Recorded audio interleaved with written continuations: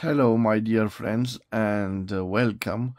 Welcome to another review of a beautiful vintage fountain pen. Today I have for you this wonderful celluloid from Italy.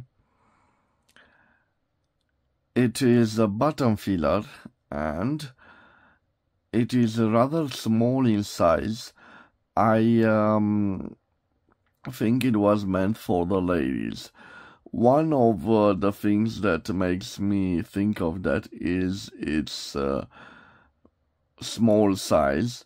And just for a comparison, guys, I have here a modern Montblanc Meisterstück 146, and you can see the difference in size. But I consider it to be a lovely fountain pen. In fact, one of my favorite fountain pens is the lady size fountain pens, because they are very beautiful. Always the ladies had that sense of style. They like beautiful things.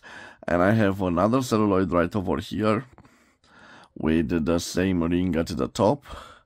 I have also a small metallic one with the same ring.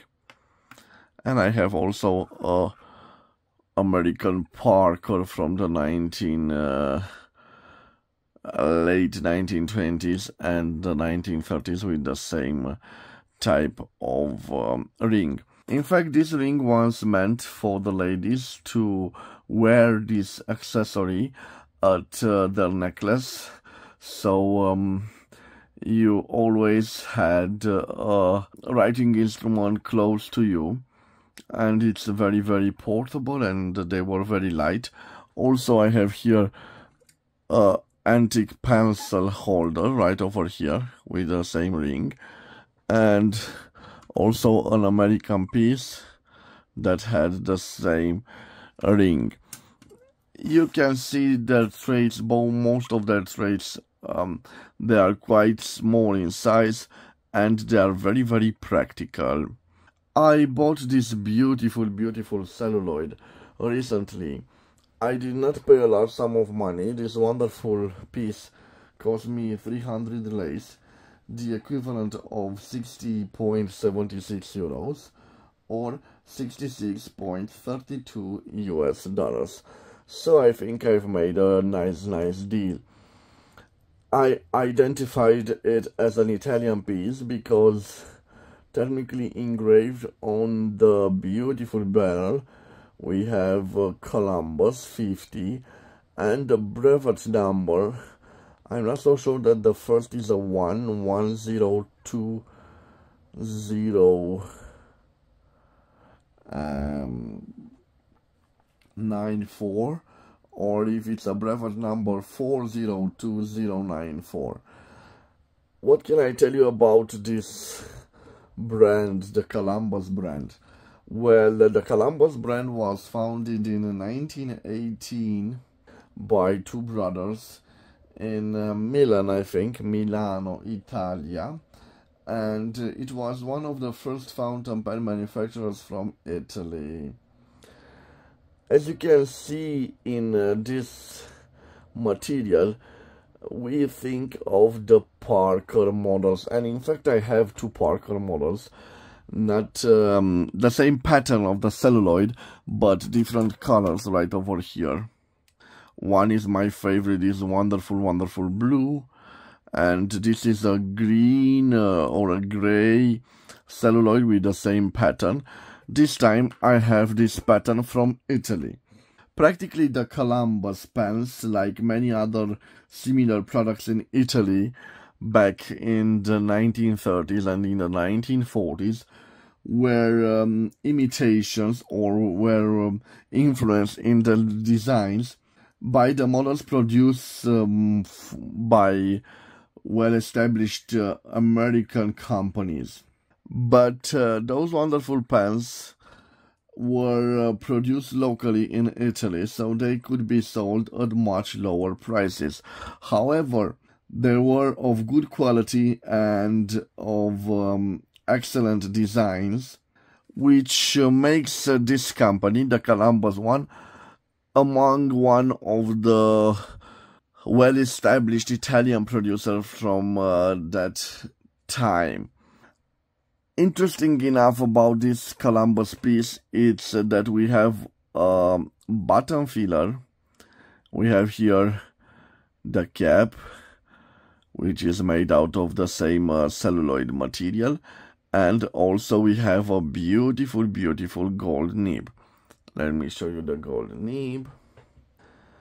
We have engraved on it Columbus 585. Let me show you the nib. So Columbus 585, and I think we have back at the base of it a 1 and a 5. The feeder is quite interesting. It's an ebonite feeder, and this nib has a little bit of a problem. I bought it like this.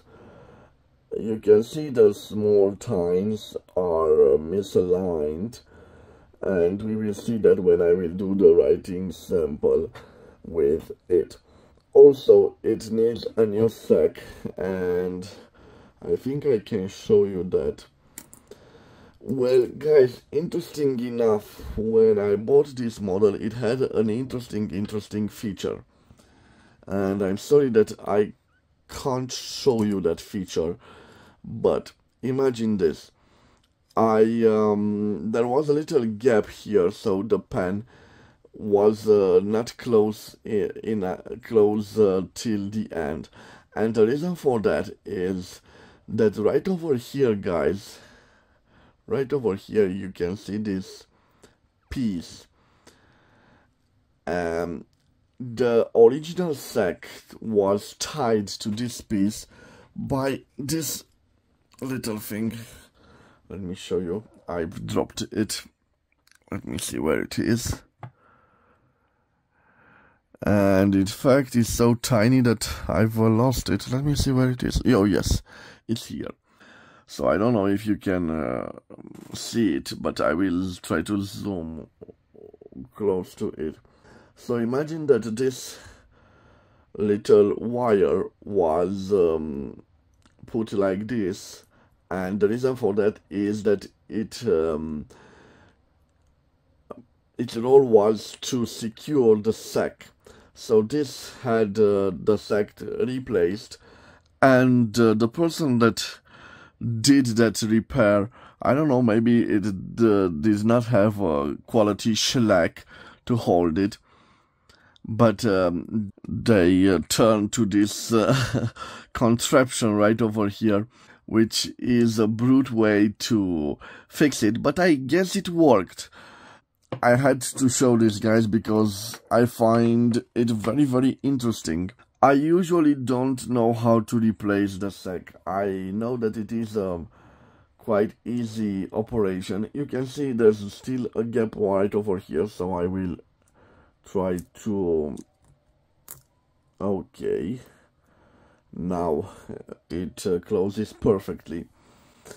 Like I told you, to replace a sack is not such a complicated thing, but I always postpone replacing the sacks. I know that I need to acquire from the different sites from the internet a special ink sac, and depending on the size of the body, there are different sizes. Of course, you can cut them and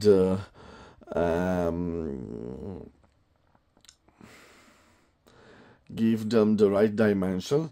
I don't know if they took in consideration also the diameter of that inner part that goes over there, but I think that also the diameter is a is an important aspect when you try to remove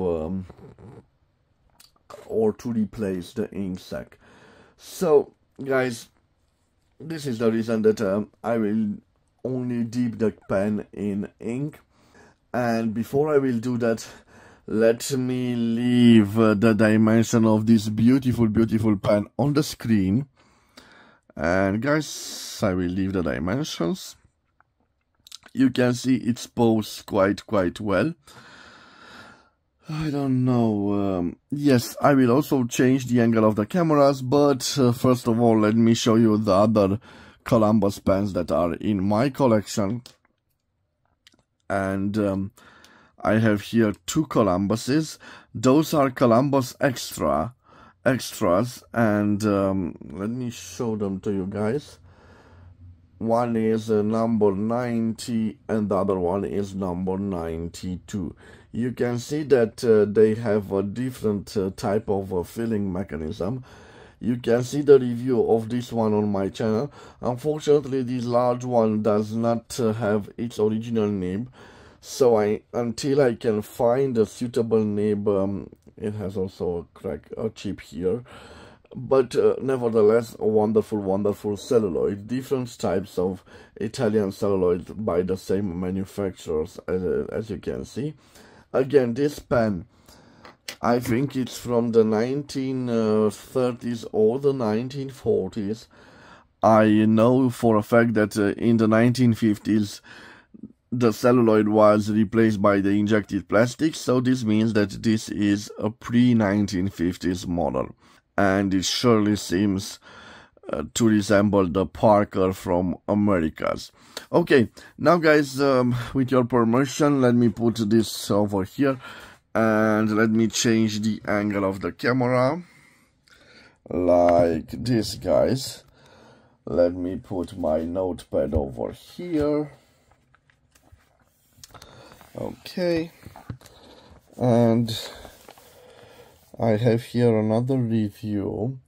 Well, maybe I need to put this on another type of, let me see. Let me try to put it right over here. And I hope that I will have the right angle. I think it's okay.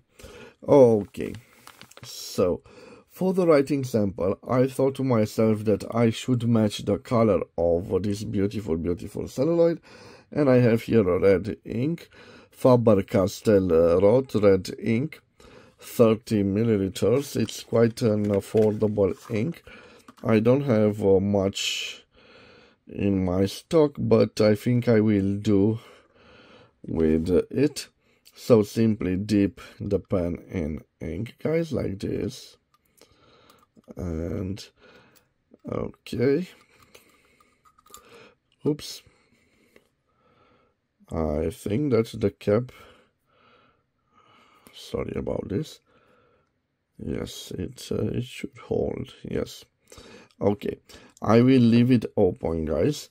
And now let me see if I can do a little zoom. I still don't like the angle of the camera. I'm sorry, guys. I will return to this angle. Let me focus like this. Oh, now I think it's perfect right now. And I hope it will zoom. Let me see. Come on, zoom a little bit. Yes, wonderful.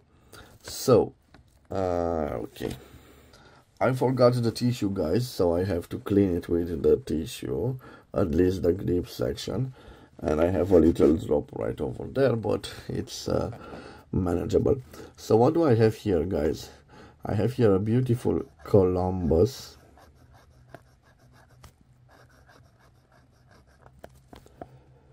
Columbus 50. It was made in Italy.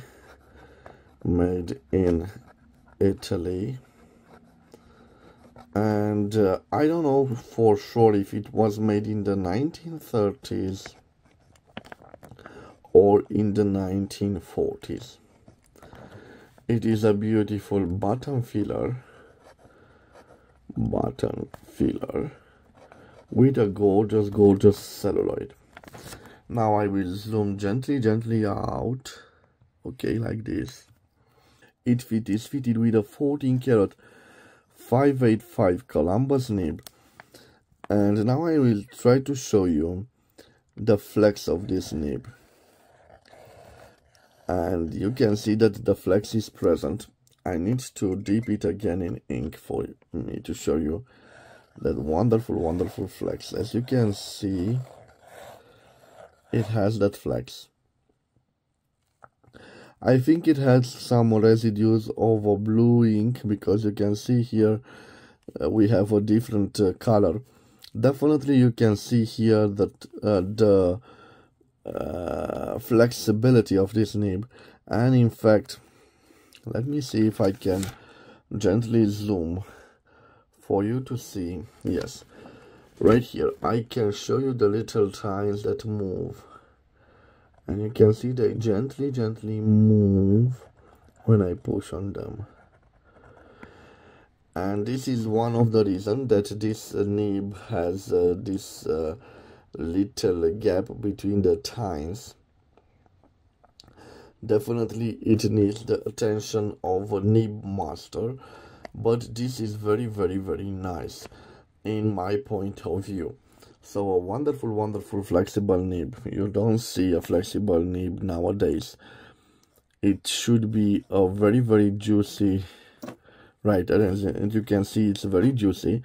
And now let us test if we have some line variance. So here I don't apply pressure, and here I'm starting to apply pressure, and you can see no difference. So no visible line variance. It is quite a pleasant writer, and I'm glad that I've acquired it. Let me see how it does the signatures. So quite well also the signatures. And now I will dip it a little bit more, because I want to tell you about the fox. So let me change a little bit the angle. I will try to write as large as I can. So the quick brown fox jumps over the lazy dog. So although it has this feeling of a scratch, it did not scratch. I think it's a very good writer, and a very good looking fountain pen, a lady's fountain pen. And I already told you the models meant for ladies are one of the beautiful, the most beautiful pieces in my collection. I always try to buy them, and this celluloid is amazing, guys. And again, I bought it for a very nice price. So for around 60 euros or 66 US dollars, I think I did quite nice. Again, the nib needs a little bit of attention. Again, this needs to have a new ink sac, and probably the mechanism is doing okay inside of it. I don't know, maybe it needs to be replaced. But again, a nice addition to my collection. Tell me what you think about this pen, guys. This was its review. I want to wish you to have a nice day, my dear friends, wherever you are. I will see you here again with another episode. Till then, bye bye, and God bless you all, my dear friends.